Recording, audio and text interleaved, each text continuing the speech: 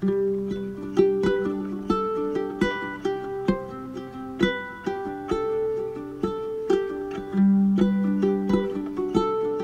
you, everybody. So I will start my PowerPoint now, and I'm going to set my timer because I want to make sure that I have time to actually talk about the music. So just a quick note.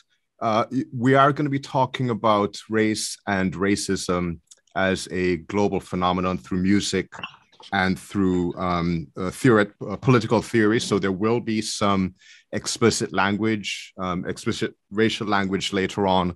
But it is important for understanding narratives of Black citizenship through music, particularly through music, ideas about music and classical music.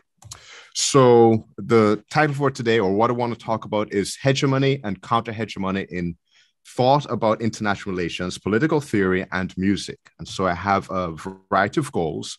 One, I want to talk about the white racial frame in political thought, particularly in ideas about international relations and in cultural practices, including but not limited to music, and how that has shaped narratives of Black citizenship in thought and in practice. I want to then talk about an emergence of a counter-hegemonic school of thought called Pan-Africanism in international relations, and how that has been tied to the emergence of what is called rebel music, for example, in the Anglo-Caribbean, as a counterpoint to the narratives of Black citizenship in canonical IR theory and in canonical musical knowledge. And the bigger importance about this is that there's been a lot of discussion about decolonizing knowledge. And when we think about decolonizing knowledge and knowledge production, it's important to pay attention not only to forms of music forms of knowledge that are produced in academic bodies of thought, but also forms of knowledge that are produced in non-academic forms, such as through music. All right, so just a quick definition what the white racial frame is. So I'm using a definition that comes from the sociologist Fegan, and that was then referenced by Philip Ewell, who's a musical theorist. And so the white racial frame is a worldview that uses, quote, a broad and persisting set of racial stereotypes, prejudices, ideologies, images, interpretations, and narratives, end quote, that center the white experience and form the basis of canonical knowledge production. So it is essentially a framework based on the idea that, that white knowledge is legitimate knowledge. I came to this as an IR scholar. And so an IR, international relations, which I'm going to say IR every once in a while, is basically a field of political science that seeks to answer the big questions, quote unquote, about how the world works, right? And the canon of the field explains the big picture, and there's a lot of variation in IR, right? But the canon of the field explains the big picture through looking at the behavior of sovereign nation states, looking at things like formation of international institutions, for instance, right? Canonically, the field does trace its origins back to Machiavelli, to Hobbes, to Thucydides, who was writing in about 450 before the Common Era, but it became organized into a coherent field as a school of thought, international relations as a field, in the late 19th and early 20th century. Now, what's interesting about IR as a field is that when it started, it was explicitly organized around ideas about race and concerns about whether or not the white race would retain racial hegemony. And the very first academic journal on international relations was titled the Journal of Race Development, which was formed in 1910. They then renamed that journal in 1922, and so many of you probably know it as Foreign Affairs. If you've ever read Foreign Affairs Journal, it started off as a Journal of Race Development. And the focus on the nation state for IR scholars was also explicitly racialized. So the school of thought was developed during the period of imperialism and colonialism, right, late 19th, early 20th century. And the ideas behind canonical IR scholars was that the imposition and the creation of the nation state demonstrated the political and cultural superiority of the white race. So Paul Reinsch, for instance, said that the imposition of the nation state on the colonized territories was, quote, the natural triumph of stronger societies. Carl Schmitt, the German proto-realist, said that, quote, people and countries unable to forge the organizational apparatus characteristic of the modern state, missing state right there, are uncivilized. And Woodrow Wilson, another canonical IR scholar, said that self-government requires a race able to submit to law and authority. Now, I highlight the importance of race to the emergence of canonical IR and the study of the state in particular, because if any of you have studied IR since 1945, it's been very silent on the importance of race to the emergence of the field, even though race was central to the development of the field. And so this idea of focusing on the state had certain important implications. One of which, of course, is that it justified the imposition of colonialism. So if the state is a center of civilization, then you have people like Woodrow Wilson, for instance, scholar and president, who argue that in places where we don't have the state, such as or a modern state as in the Philippines, that we, the United States, must ourselves for the present supply that government. And he wrote that in 1908. The League of Nations, which was created after the end of World War I to create peace in international society, has in its charter the statement that places, quote, inhabited by people not yet able to stand by themselves under the strenuous conditions of the modern world, should be governed by Europeans, such oversight being, quote, a sacred trust of civilization. So clearly, ideas about the state and these racial ideas in IR theory formed an important basis for the rationalization of colonialism and imperialism. Now, just very briefly, this meant that previous forms of political organization in the Americas, in the African continent, in the Asian continent, were now seen as no longer valid forms of organization, even though some of the early encounters between Europeans and these systems did in fact see them as legitimate forms of political authority, right? So you could think about, for instance, the signing of treaties between the settlers in North America and the First Nations, right? And so this idea that, in the late 19th, early 20th century, that now we forgot that these were sovereign nations is a part of what Conkle describes as the epistemology of ignorance. Other ways in which this the racial logic of the nation state affect knowledge has to do with how IR scholarship describes the concept of peace. So just a couple illustrations. So this is a picture from 1914 showing, and the question that it asks is, who did it? It being murdering the peace of Europe. So there you have the peace of Europe, dagger in its heart, and this is pre-World War I. So the question is, was it Serbia to blame for its resistance to the Austro-Hungarian Empire? Maybe it's Russia's fault. If you know World War I history, you'll have a sense of the importance of these alliances, right? But the important part right here is that this posits that there was a peace prior to 1914 that was then killed by something that somebody in Europe did. If you look at Hans Morgenthau, so an IR scholar writing about pre-World War I Europe, he said, quote, the concert of Europe was most successful in preserving general peace during the 90 years of its existence. Now, the important part of this is that canonically, because IR scholarship focuses on peace as something that occurs between sovereign nation states, that what this means is that violence outside of the European civilized area was made invisible and no longer important.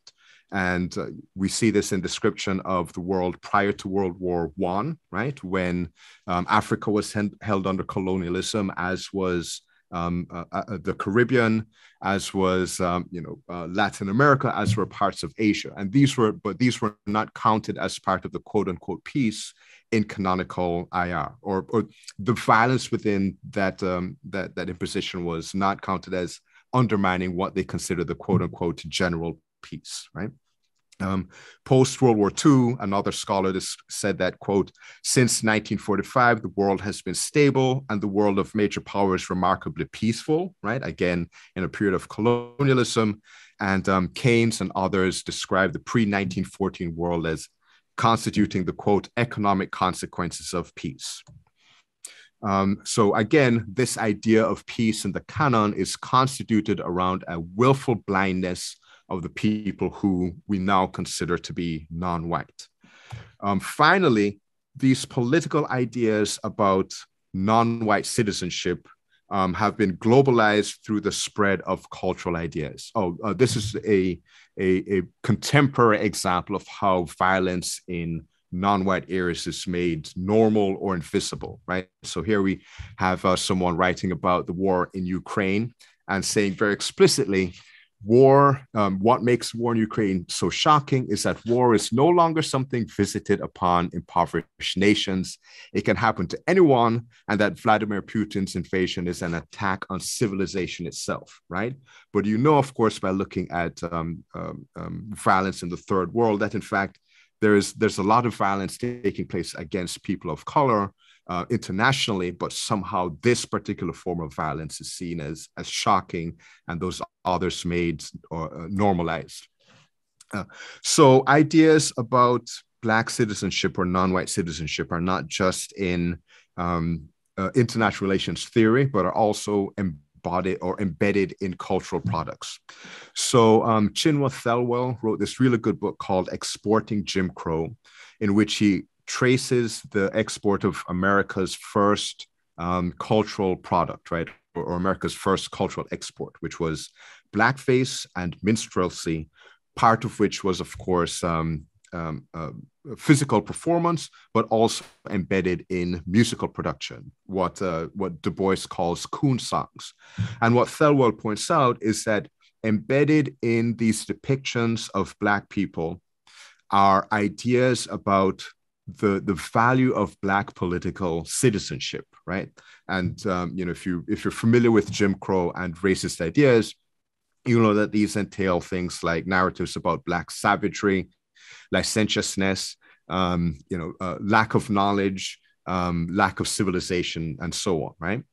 And that Jim Crow and the performance of Jim Crow were not restricted to the United States, but were in fact exported through traveling performers who went to the United Kingdom, UK colonies, South Africa, Australia. And these performances were popular because they fit with the racial political hierarchy in those countries. And to get to music, we see some of these same ideas about Black citizenship and the white racial frame in understanding, in think about how musical composition and musical knowledge is thought. So this guy right here is Heinrich Schenker, who was a German musical theorist and who believed that music theory or argued that the development of music theory was linked inextricably to ideas about race and politics. Now, Schenker developed a method of understanding and analyzing music, which is now taught in music schools as the Schenkerian method. It's not super important to be able to do the Schenkerian method to understand it, but the general framework is Schenker studied the melodic and harmonic choices of German composers, developed a framework of explaining these harmonic choices to talk about how they relate to a broader structure of music, analyzing the tonal center of songs and so on, and use this method to explain different harmonic relationships. That's fine, and it does serve a purpose. The problem with Schenker, however, is that this musical analysis that he developed, which was based on the choices of German composers, Schenker believed illustrated the right forms of musical composition because of his ideas about the ethno-nationalist superiority of German people. And then Schenker, applying Schenkerian analysis to non-German traditional forms or non-German musical forms, would say, look, these forms are not German, and therefore they are wrong or degenerate or problematic, right? And And as he said in 1921, the cultural superiority of German music was linked to the political superiority of the German nation. And so he has this quote in The Mission of German Genius, where he says, "No Anglo-Saxon, French, or Italian mother could ever carry in her womb a Bach, a Mozart, a Goethe, a Kant. Of all the nations living on the earth today, the German nation alone possesses true genius." So very explicitly there, linking German musical production to German national and political might, right? In 1921, we're having the rise of German nationalism post the Versailles Treaty. Now, these ideas, again, we see about, the superiority of white music is being contrasted with the inferiority of Black music, which again is tied to ideas about Black cultural citizenship. So in 1935, Reevely of the British Union of Fascists formed a string quartet to perform quote unquote classical music. And as he said in the Black Shirt magazine, this pamphlet that he distributed, that the music of the string quartet was an escape from, and he uses a slur for Jewish people, wailing jazz and gold-toothed niggers disseminating the culture of the jungle and the swamp. So again, jazz as a Black music, identified as a Black music, as part of the quote unquote culture of savagery, right? The jungle and the swamp. And in 1934, again, saying that classical music's quote, beautiful melodies should replace, quote, this degrading Negroid cacophony, all right?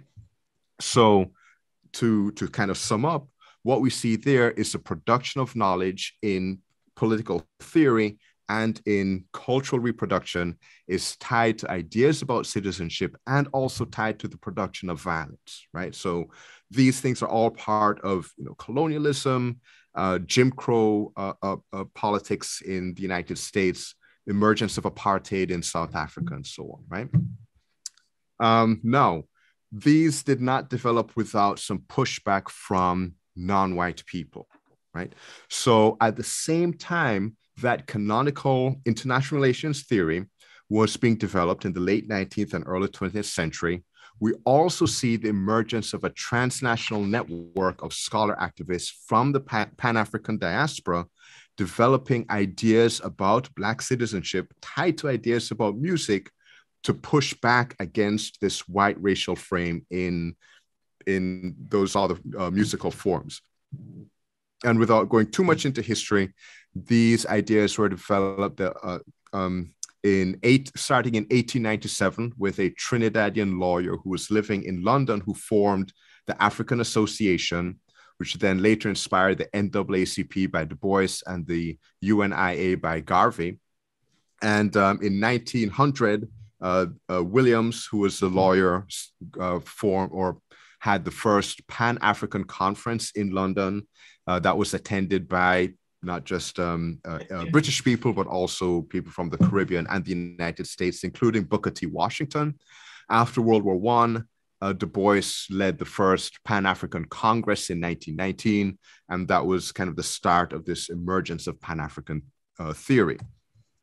So the short version of Pan-African theory is that it developed by focusing and centering the concerns of primarily Black and Pan-African people of African descent, in understanding international relations in ways that challenge the ideas and the white racial frame of canonical IR theory.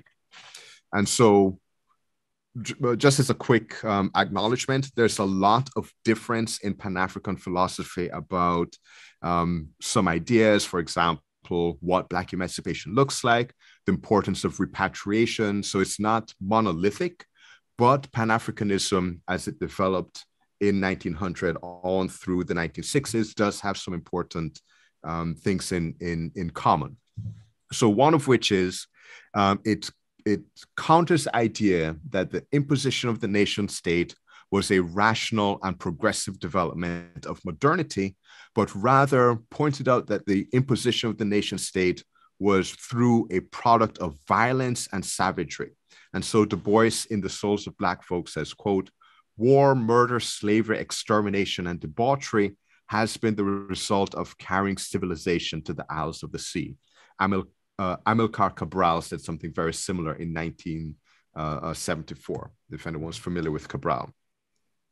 In contrast to the idea that the economic integration of Europe and North America prior to World War I was something which drove peace on the continent, as Irish scholars and contemporary analysts wrote. They also pointed out that this economic growth was made possible again through racial violence. So C.L.R. James wrote The Black Jacobins in 1938, where he says, quote, "The slave trade and slavery were woven tight into the economics of the 18th century. Three forces, the proprietors Saint Domingo, the French bourgeoisie, the British bourgeoisie, throve on the devastation of a continent and on the brutal exploitation of millions." They also pointed out that the idea of liberalism and democracy, which emerged in IR theory and in narratives about Western Enlightenment, were constituted in ways that again made the experience of non-white people invisible.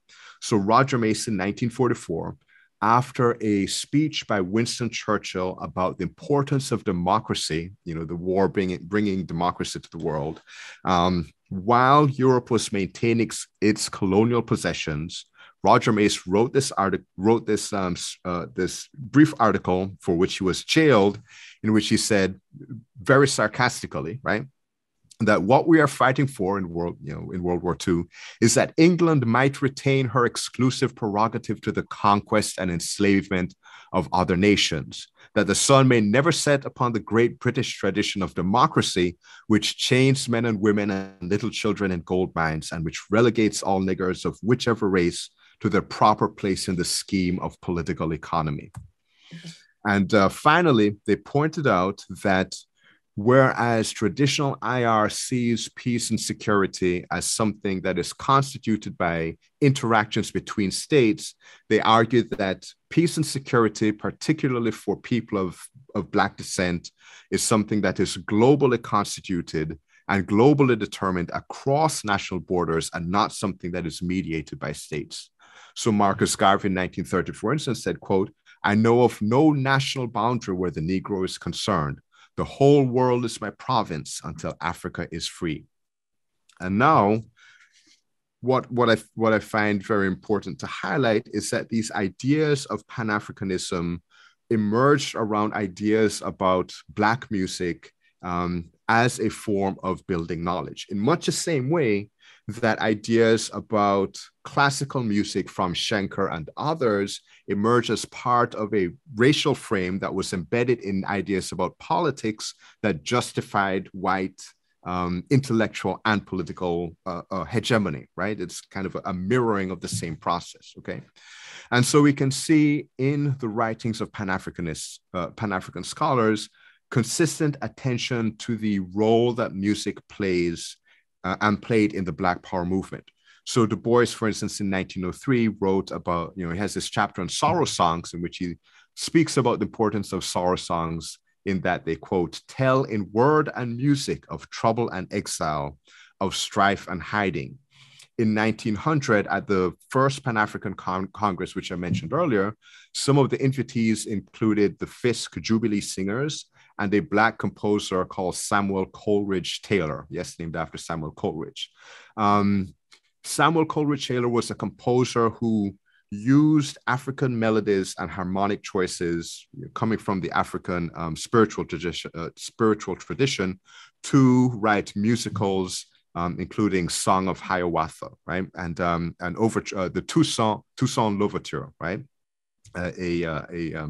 a musical piece about Toussaint Louverture, right, and Andrew Hillier of the NAACP wrote a little bit after 1900 a letter to Coleridge Taylor, pointing out that the composition of music that centered Black musical choices played an important part in supporting the movement of Black emancipation and the work of the NAACP. And this echoes more recent writings by Walter Rodney and by Amilcar Cabral on the importance of music and cultural reproduction as well. In the Anglo-Caribbean, the primary connection between musical production and political thought has been through the Rastafarian movement. So the founder of Rastafarianism, which has a very strong musical connection to reggae music, some of which you heard earlier, is through Leonard Howell, who has been identified as the very first Rastafarian. So that's him right there in the middle. So this is around like in the 1920s, and that's Marcus Garvey right beside it, right? So first, Marcus Garvey, like other Pan-African scholars, including Eric Williams of Trinidad, and then later Walter Rodney of Guyana, who did something very similar in Jamaica. Marcus Garvey and Pan-Africanists were very insistent that their writings and ideas would be made accessible and disseminated to the mass public and not just in the halls of academia. And so some of the mass public followers, including Leonard Howell, who went to Garvey's speeches, read Garvey's work, incorporated these in their anti-colonial movements. And so Leonard Howell, didn't just found Rastafarianism, he was also a labor rights activist, an anti-colonial agitator for which he was jailed throughout the 1930s. And as the Rastafarian movement became constituted in the 1930s, they got involved in the Caribbean with Garvey's organization, the UNIA, in anti-imperialist labor protests. And in 1938, there was a series of protests in the Caribbean that the Rastafarians were so heavily involved in that one judge writing on it in 1938 said that these things showed the, quote, undoubted nuisance the Rastafari people were becoming. So what we see taking place is that with the dissemination of thought by Garvey Williams and then later Malcolm X and then later Walter Rodney, we see the ideas of Pan-Africanism being disseminated to the mass public that then is interpreted through music because of the tradition of the West African griot in these Black communities, which is made necessary by a lack of let's go back here, a lack of access to the traditional halls of knowledge by marginalized Black people.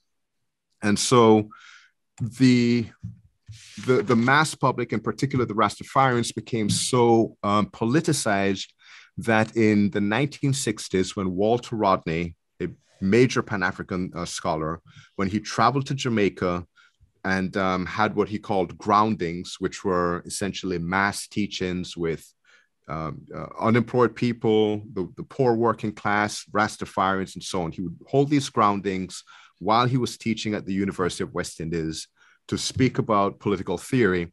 And later, in reflecting on these groundings, he wrote in Groundings with My Brothers that, quote, I got knowledge from them, real knowledge. You have to speak to the Jamaican Rasta, and then you will hear him tell you about the word.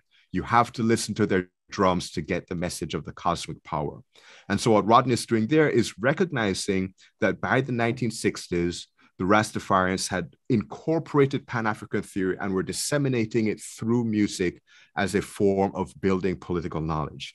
And then later in an unpublished interview, again, he speaks about the importance of art and culture in which he said, quote, artistic production is a social process.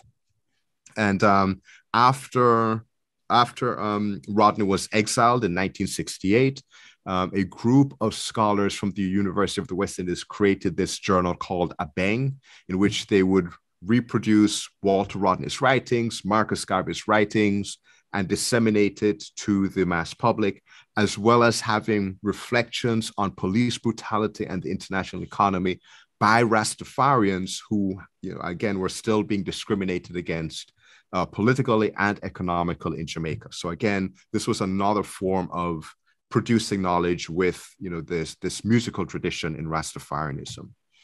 And so finally we can get to the music, right?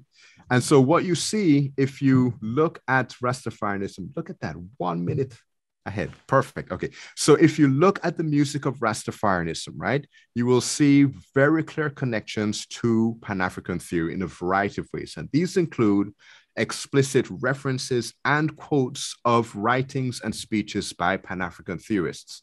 So some of you may be familiar with the song Redemption Song by Bob Marley. in which he says, emancipate yourself from mental slavery, right? None but ourselves can free our mind. That comes from a speech by Marcus Garvey, right? Not only do we see explicit, quotations and references, we also see in the music kind of general references to the importance of Pan-African scholars. So after Walter Rodney was assassinated in Guyana, this artist, Louis Lepke, wrote a song about Walter Rodney called Walter Rodney, in which he references not just Walter Rodney, but also Malcolm X, Martin Luther King, and of course, Marcus Garvey. I'll play a brief part of that right here, and you can just listen to the lyrics right here.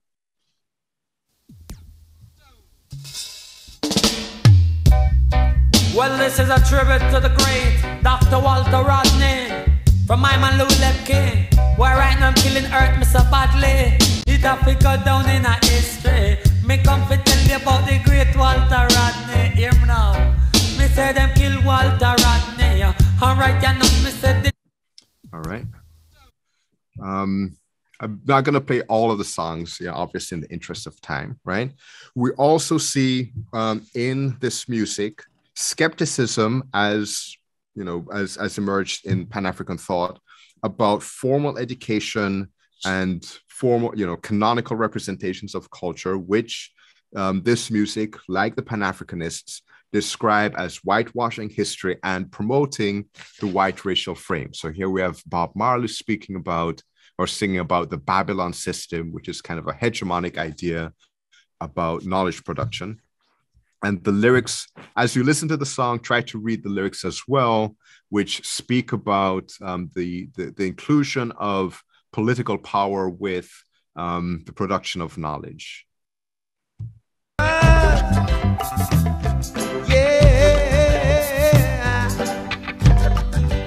Building church and university.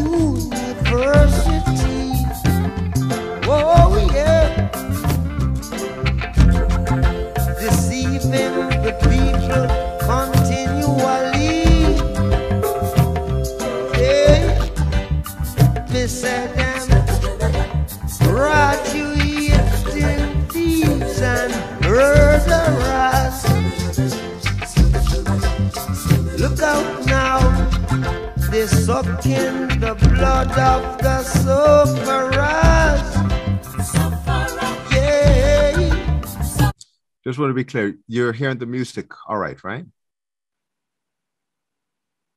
Okay, I hope that's a yes. All right.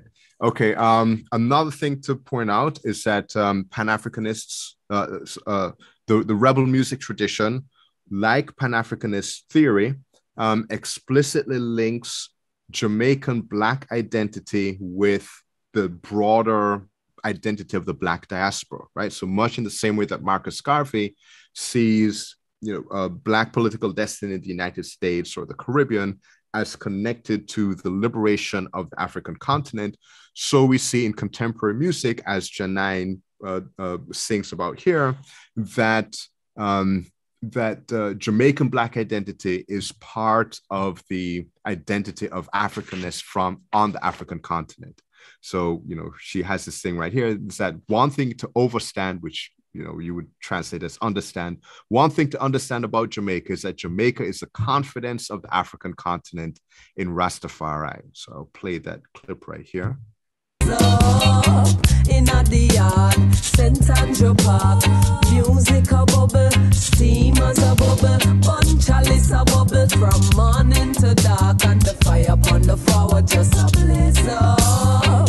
One thing to overs about Jamaica, we are the confidence of the African continent in Rastafari. No influence is greater, and the state of the nation is testament to why the people suffer from disease of the mind. Them have them enemy as them deity, so them worship the blind. But the real Black Madonna is the rightful divine, and the king and queen crown same time. Balance in the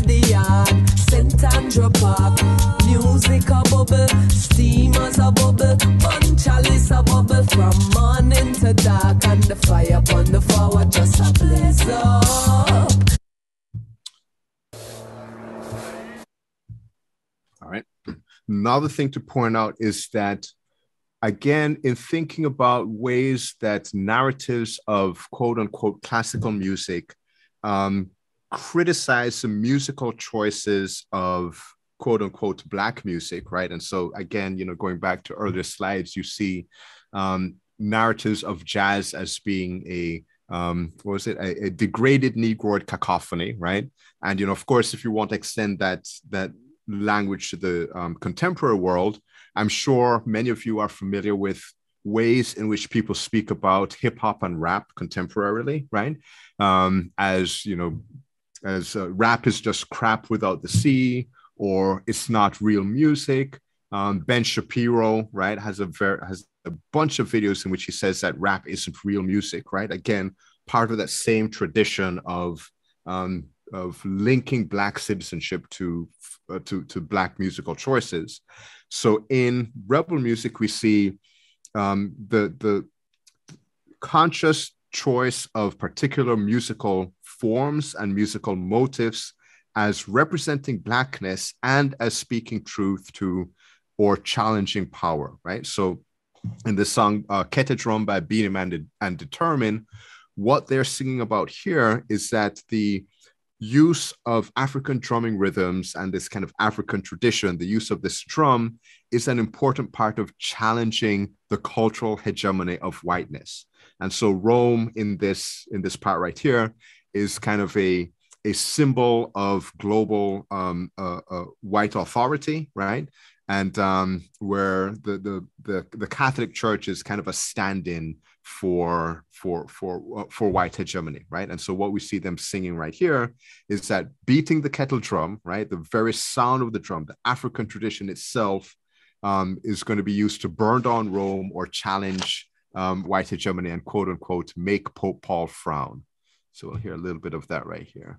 While I'm violin, please sing along. Oh, reggae music, please. Oh, so get that jam, make me hear it sound. We get that jam and make we run down Rome. Get that jam, make me hear it sound. Shake it tambourine and make it Pope Paul frown. Get that jam, make me hear it sound. Tell me what them a go do fi move Bob Marley crown. Get that jam, make me hear it rebound. The music where we love and another coffee we own. When the music hits, whether you feel no pain at all. But all they do is stabilize your body and your heart, your mind, and it memorize your brain. But again, when the man a chat, determine a chant. For the youth them down the lane, what they do, put down the gun and I'll stop lick out to you. Them brain pan the lane in vain.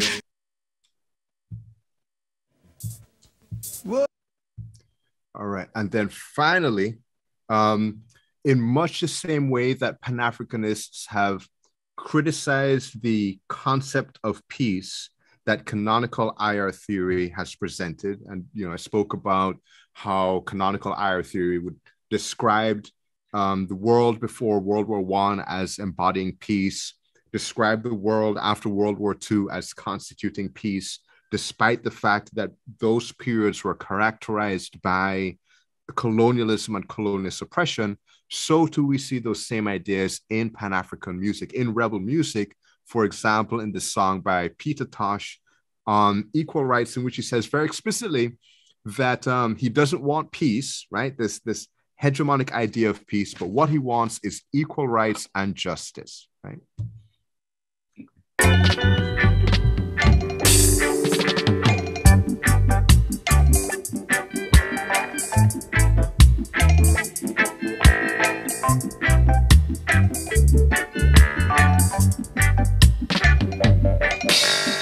Everyone is crying out for peace, yes. None is crying out for justice. Everyone is crying out for peace, yes. None is crying out for justice. I don't want no peace. I need equal rights.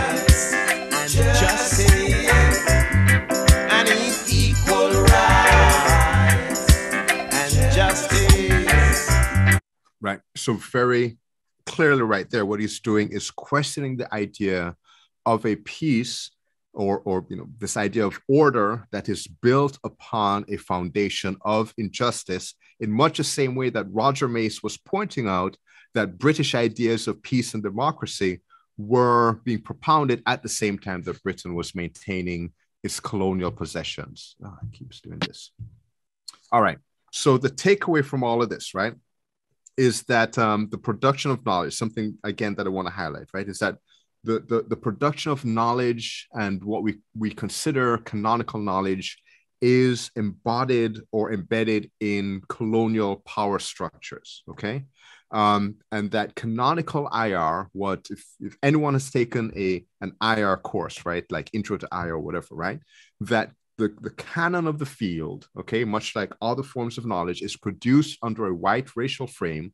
And this white racial frame has also underlied cultural production in canonical music theory, and that these racial frames in culture and music and in political thought were also tied to the production of political violence, like real world political violence against people who are now racialized as non-white, right?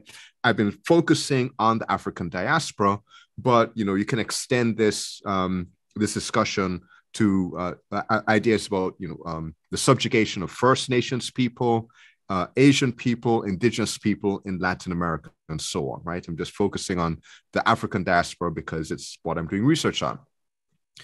Second, Pan-African resistance to this colonialist logic did not only take place in the African thought of Du Bois and Booker T. Washington and Marcus Garvey and C.L.R. James and Eric Williams, but also took place in the cultural realm as rebel music, for example, in the Afro Caribbean, embodied some of these ideas and produced knowledge about them and spoke truth to power through musical performance. And importantly, that this musical performance and these cultural narratives are linked to the production of knowledge in the political sphere in much the same way that Schenker's ideas about ethno-nationalist superiority of Germans and the British fascist ideas about classical music versus jazz music were linked to the production of knowledge about civilization and political science, right?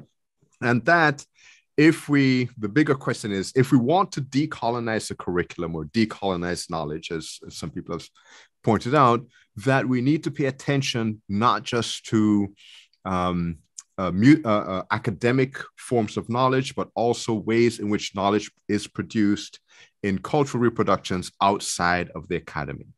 And just as a final thing, and this is probably going to work better for people who are recording it, here's a list of recommended readings. If anyone wants to take a screenshot, you can look at these for further readings on this topic. Some of the material that I've used here came from interviews and from archival research, which you're not going to have access to, okay? But you can, certainly look at these and get a sense of what I'm talking about. All right, so that is it for my presentation. And I will take a look at we'll get to the Q&A questions in the chat. I see there's 11, probably won't get to all of them, but we'll do what we can. If folks have questions, if you can drop them into chat, then we'll try to answer them. I have a question for you, or perhaps ask for a reflection. To talk about Bob Marley, sort of he's behind you there, and probably the most popular person that some folks, myself included, think of. You could see him as really a symbol for all oppressed people. As you said toward the end, I remember seeing Bob Marley posters on Indian reservations that I visited. But at the same time, he's wildly popular in a dominant culture. I remember a Red Sox player having Three Little Birds as his walk-up song when he came to bat. And I was just curious, your thoughts about that in terms of Marley in particular, becoming so popular that he's eclipsed. I heard of Marcus Garvey, but I never heard of Leonard Howe. So, and I really appreciate you pulling out that lyric from Redemption Song. I had no idea the origin of that. So I'm just curious your thoughts about Bob Marley, not just in his relationship to oppressed people, but relationship to like a global superstar for that many people claim.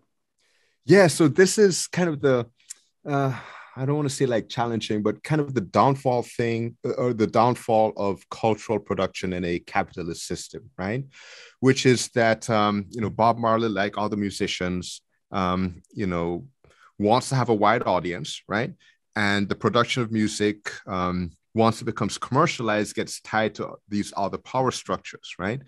And the difficulty with that is that there's always a danger and the possibility that cultural forms that challenge a hegemony can become almost co-opted and, for lack of a better word, neutralized or defanged. Okay, and so and the process by which this takes place is varies across cases. But what usually happens is that segments of the dominant culture will, for example, like focus on the rhythm of the songs or the music of the songs rather than content, or they might be completely unaware of it, or certain songs might become, more popular than others.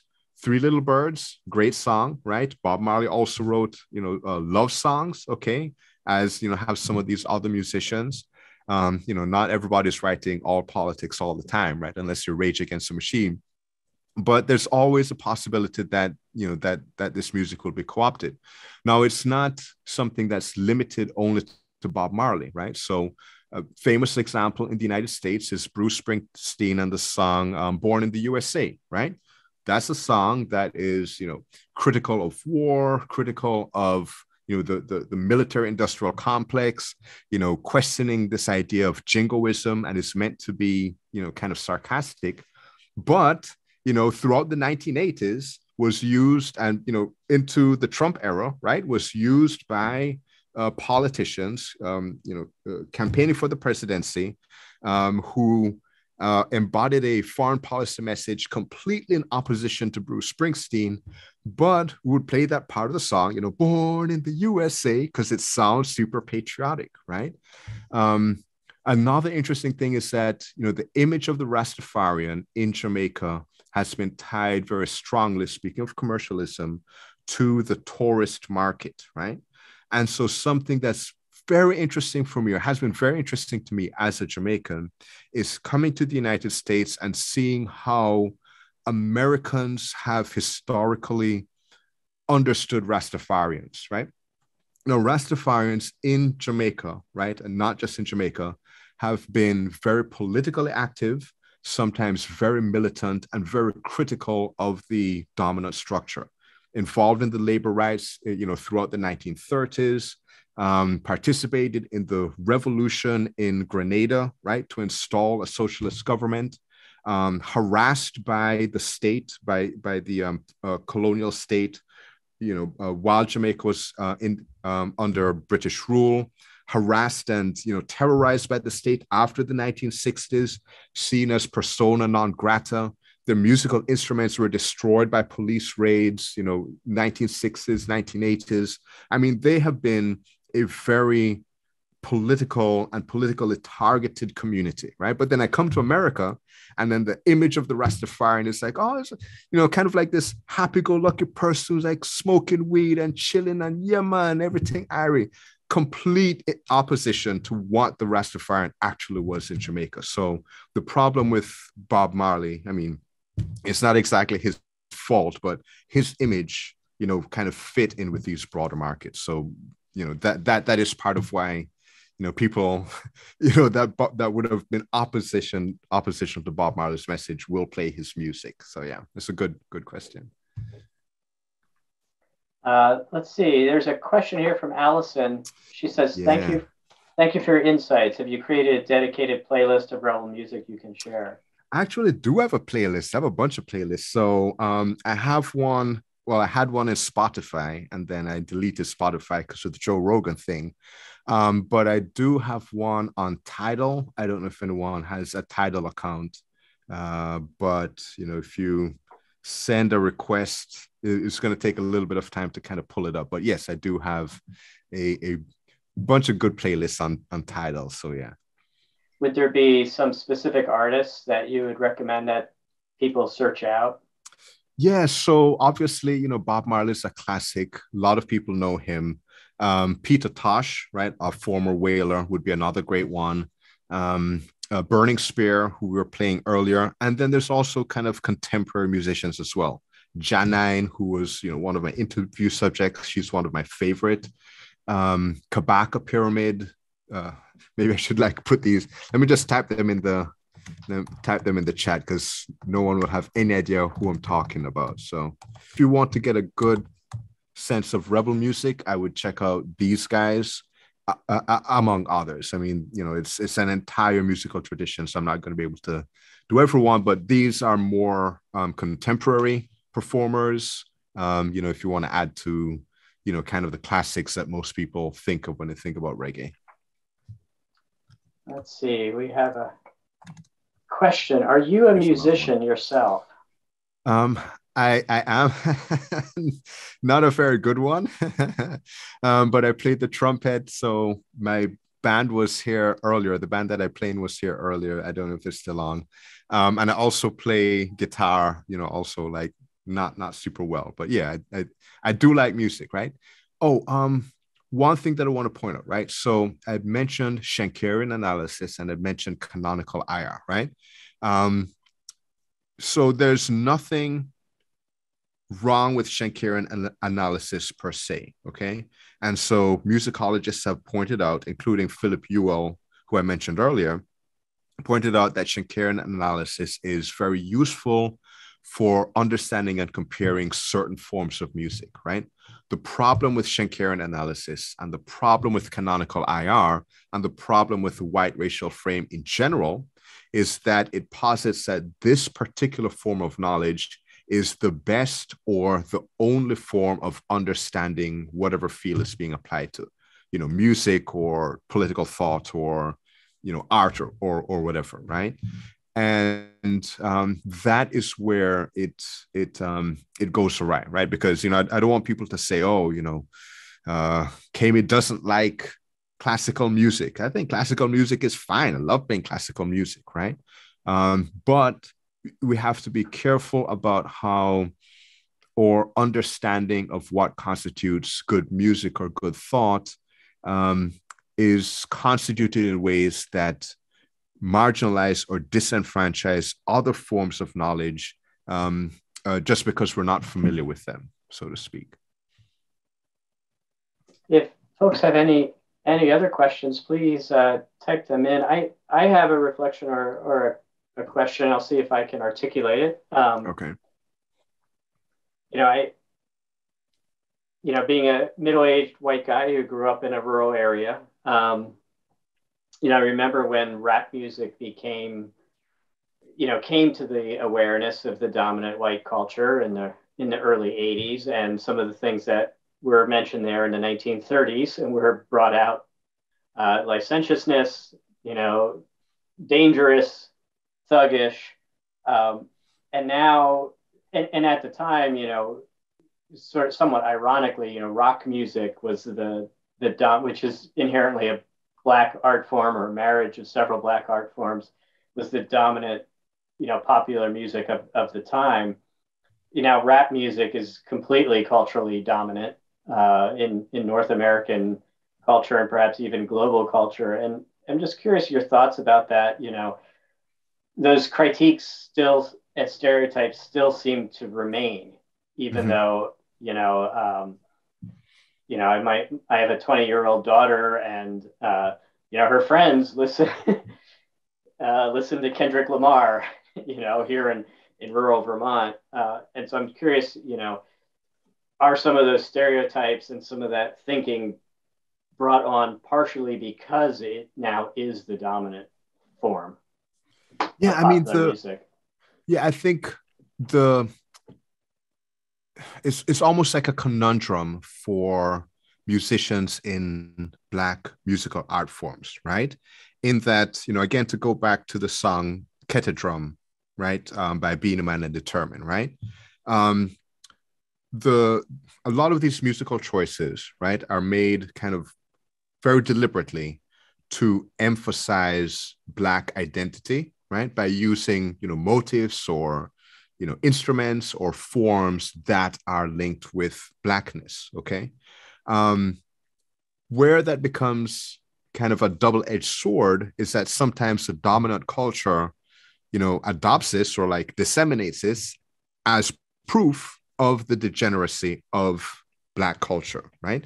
So rap music, for instance, right? You have a lot of rappers, Public Enemy, Kendrick Lamar, okay, Vic Mensa, right? Who, are kind of politically engaged. Dead Prez would be another one, right? Who are politically engaged. But the music is still kind of held up as Black culture is violent or thuggish or degenerate or what have you. In the same way that jazz historically, right, in the 1930s, because of the different rhythmic choices, the use of syncopation, the different harmonic and melodic choices, right, was then used by people to say this is proof of Black degeneracy, right?